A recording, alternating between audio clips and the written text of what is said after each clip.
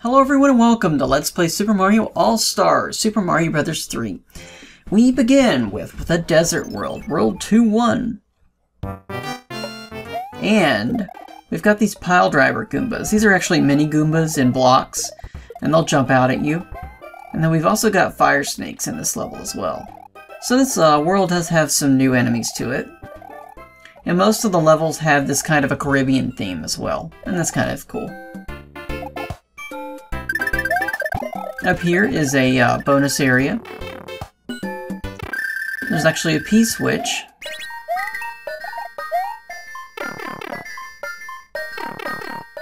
And the good thing about the P-switch is that it will actually turn those blocks into coins so that we can go down here for a hidden one-up. So you can do that if you want. I'm going to try to show as many hidden one-ups as I can, but if I skip a few, well, don't worry. You can always look this up on the internet. There's actually a site on Mario, I think it's Mario Universe or Marioverse, that has a map of every single level. And that's where I'm getting all of my bonus information from.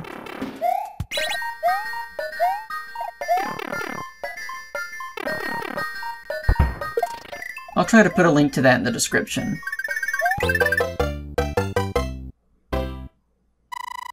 And don't forget about the contest, by the way. Just try to keep tabs of the score and see how the score grows, because that's going to help you in the contest, most definitely. As far as the spade games, I'm going to show you one more, just what happens if you just kind of screw up. You don't get anything. The next world does have a hidden white mushroom house. And the way to get that is to get, I believe, 22 coins in this level. That's 3 coins. Or is it 44? Well, I'll figure it out. That's 9 coins.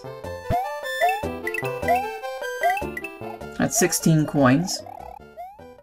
And you go back over here.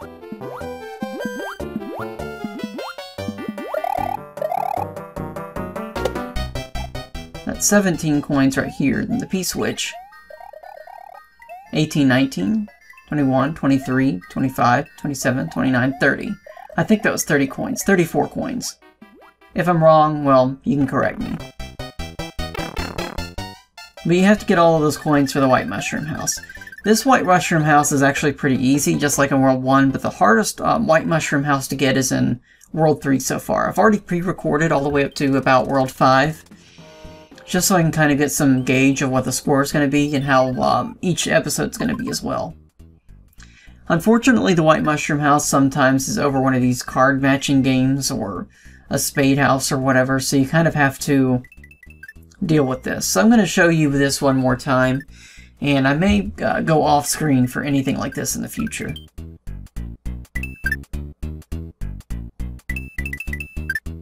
Also, I was playing ahead, and 99 lives is going to be pretty much a given at this point. I'm not going to tell you how many lives I have yet in World 4, but I have quite a few. I also found a hidden power-up in World 4 that I wasn't aware of until now. So that's kind of neat as well. That I thought you couldn't get until World 5, but apparently you can get it in World 4, so that's pretty interesting.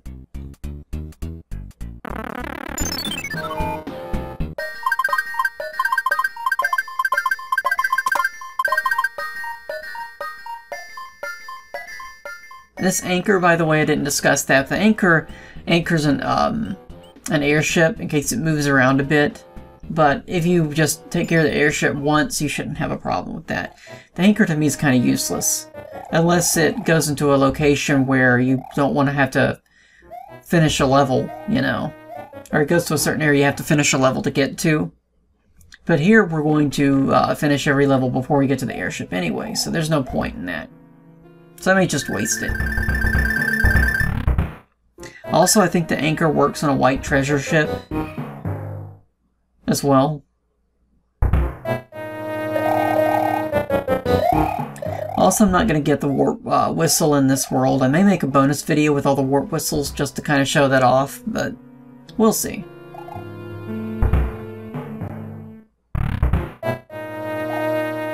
And you'll notice the door kind of centered itself even though it was kind of off screen. And And you have to land on the ground in order for Boom Boom to show up. Or not Boom Boom to show up, sorry. Boom Boom to wake up. Let me get my words right.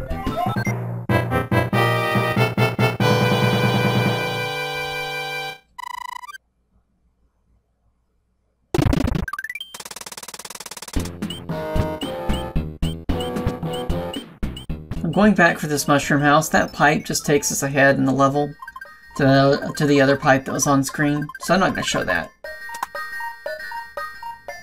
We're going to use plenty of pipes by the time we get to Worlds 3 and 4. Especially World 4. Probably not World 3, though.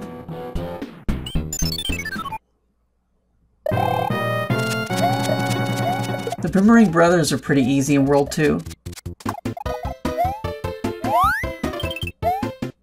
I like the whistle sound when you get the treasure. The music box just puts the Hammer Brothers to sleep, so it's nothing really special about that. But when they're asleep, you can't access them. You can't defeat them, I mean. We've got a lot of fire snakes in this level.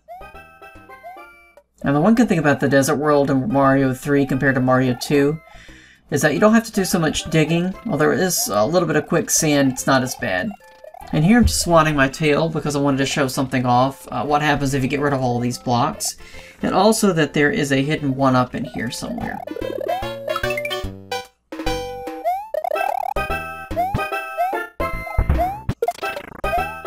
And up here we've got some music blocks. Well, a music block anyway.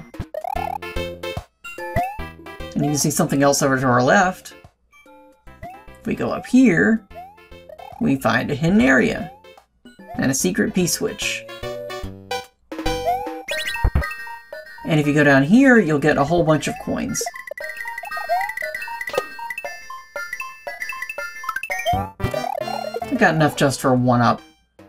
You do need a turtle shell around here. You can either use the turtle shells there or this one. But this is the one part of the level that I don't like the most because you can easily mess this up. But the turtle shells do respawn. So that's a good thing.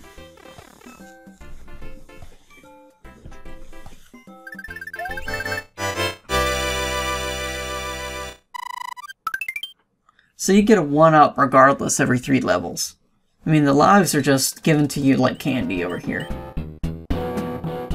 Now, quicksand's pretty cool. Quicksand level has the angry sun in it that swoops down at you. And the angry sun does show up in, I believe, World 8 as well. So he only shows up in 2 levels. He's not the rarest enemy.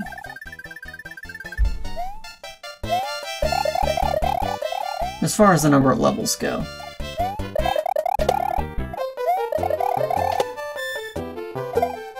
I wanted to show all that as well, that you can actually kill the angry sun with a turtle shell. You don't have to, but it makes life a little easier. They brought back the quicksand, but it's not that bad, really.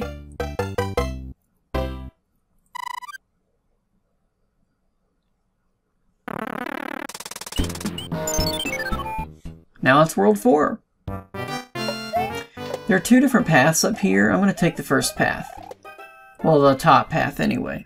Because there's something up here that the strategy guide, the Mario 3 strategy guide mentioned that a lot of people don't do, and I just think it's kind of a neat thing that they programmed this into the game. If you run as fast as you can get a whole string of blocks, coin blocks right here. And you can do this with the P-Wing as well. P-Wing, by the P-Wing, by the way, stands for Para-Wing, not Power Wing or anything like that.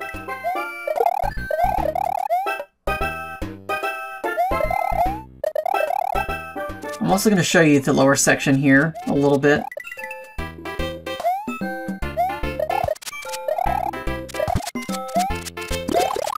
And you can get an extra leaf down here if you wanted.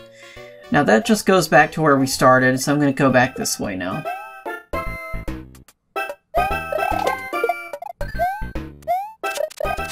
I like the music, it's very relaxing in this world. And this is probably one of the easier worlds. But World 3 is definitely difficult. There are some levels in World 3 that really pull out my hair. Or what's left of my hair, anyway. And no, I'm not bald, but my hair is thinning. Just getting old. Definitely getting some gray hairs in the beard. That's life. Not too bad. I mean, gray hairs, at least for men, are character. I know it sounds sexist, but it's the truth. I mean, men are kind of lucky in that regard. When we get gray hairs, it's distinguished somehow. I'll definitely take another leaf. Raccoon Mario. It's not my favorite power-up, but it's the power-up I'll probably use most often. I decided to use a Starman here just to take care of some chain chomps. And just because I'm going to get plenty of Starmen later.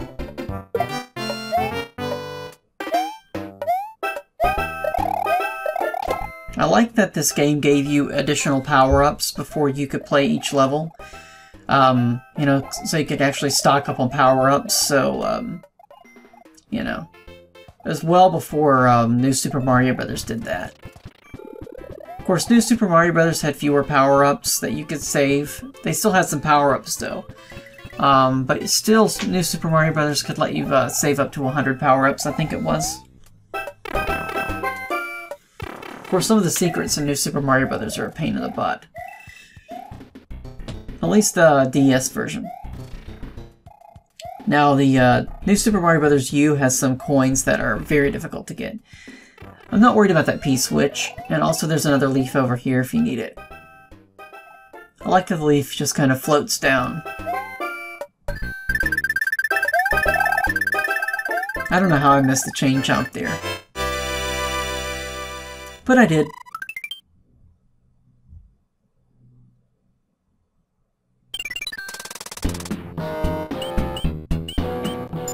We've got a pyramid over here. This pyramid has a beetle, sorry, not beetle, buzzy beetles that actually cling to the walls. And then they'll drop at you like kamikaze pilots, I suppose. You know, there's always this old internet joke, you know, why did kamikaze pilots wear helmets? Well, actually, there's a good reason for that, because... And I figured, well, this is my theory on that. Kamikaze pilots would wear helmets just like any other fighter pilots because your head could easily move around in the cockpit even though you're buckled in, and you don't want your head to actually hit the side of a hard cockpit in order to fly the plane, you know, then you'd be unconscious and you wouldn't hit your target, so I think that's why they did that. Also, there's a hidden one up here. If I can find it, there it is. I didn't know about this for a long time, many years, until I recently looked it up. But yeah, that's probably why kamikaze pilots wore helmets. Because you could easily bump your head if you're doing maneuvers in your plane, and, you know, you wouldn't want that to happen.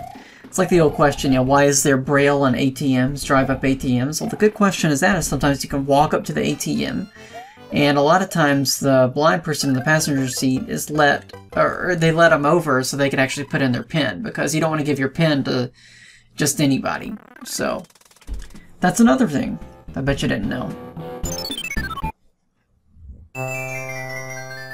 I'm always interested in useless trivia like that. Anyways, we got a hoopster here. And the airships are now starting to get much more difficult, I think.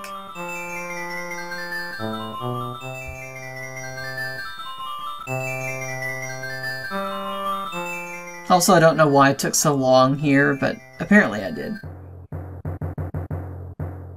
Sorry about that. I was just, you know, waiting for awkward silence. Sure, why not?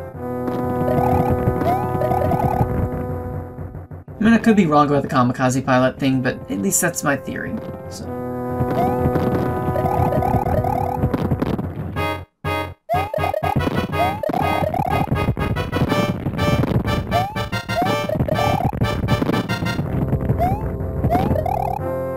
I always like the airships, how they kind of did this kind of sine wave pattern. And the bullets would still maintain their trajectory. So they could fall, but they could start rising again. And you could easily memorize where the bullets were going to be at a given point.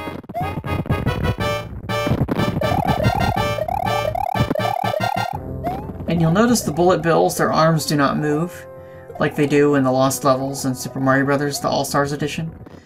And don't worry about Rocky Wrench here. Now we've got Morton Koopa Jr., one of the other Koopa kids. He's taking the magic wand and just throwing circles at us, I guess.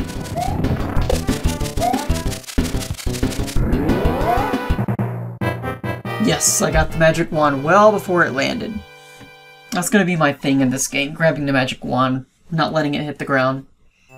Unless I forget, but that's kind of an OCD thing I do.